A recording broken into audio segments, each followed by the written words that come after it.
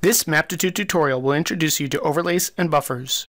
You use overlays to estimate the attributes of one or more locations based on data in another map layer. For example, you might want to analyze the demographics or count the number of customers within 5 miles of your stores. To do this, first make the store layer your working layer by choosing it from the drop-down list on the standard toolbar. Then click the Overlay button.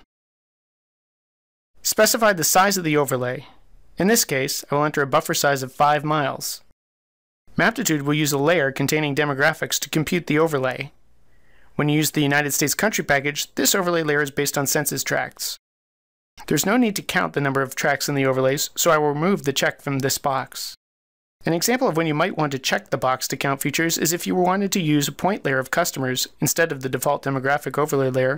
Your overlay results would then include aggregate values from your customer layer and a count of the number of customers as well.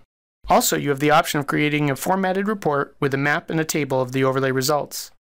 I'm going to uncheck this box to skip preparing a report. Finally, click OK to compute the store overlay. Maptitude displays the overlay results in a new data view. Here is the estimated household income within 5 miles of each of the stores.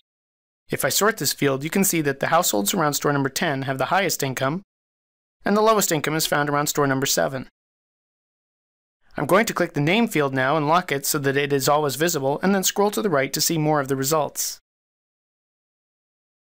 Here is the population information. If I sort this field, you can see that 732,000 people live within 5 miles of store number 9, and about half that, 372,000, live within 5 miles of store number 8.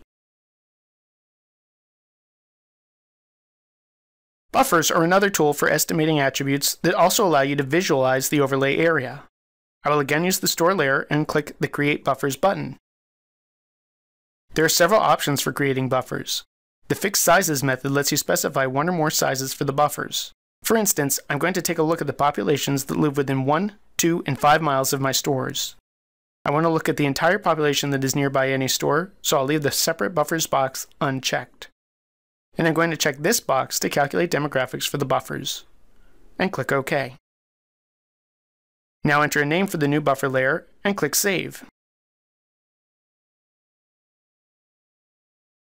Maptitude creates the buffers, adds them to the map, and, because I chose to calculate demographics, opens a data view with the results.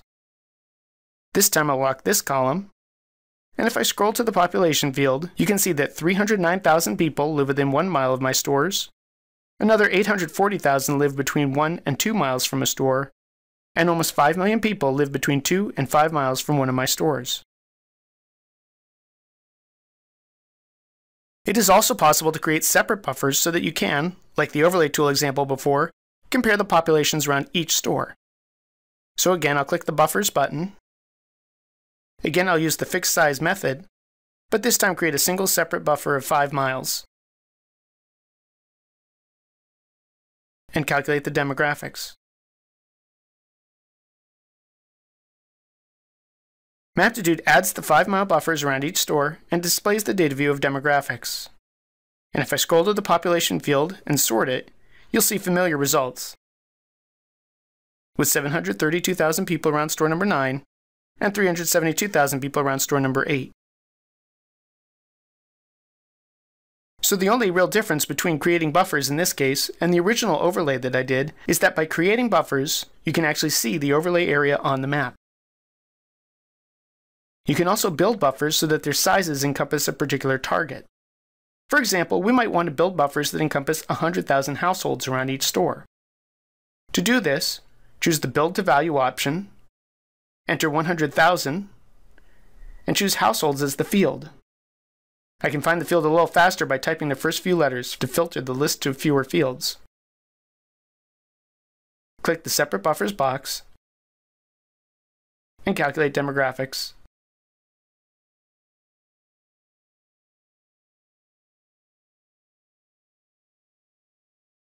Each of these rings contains 100,000 households.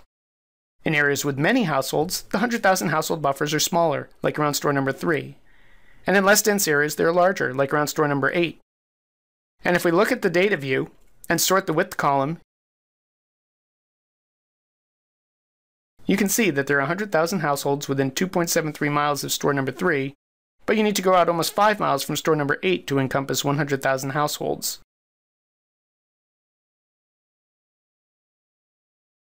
There are two other methods for creating buffers. If the layer around which you are building the buffers has a field with information on the size of the buffer, you can choose the variable size option and specify the field and units to use. The evenly spaced option lets you enter a minimum, maximum, and interval size for building regularly spaced buffers. For example, we can build from 0 to 10 miles at 2-mile increments. I'll uncheck the separate buffers box and click OK. In this case now we can see that almost the entire Los Angeles area is within 10 miles of one of the stores. This wraps up this tutorial on overlays and buffers.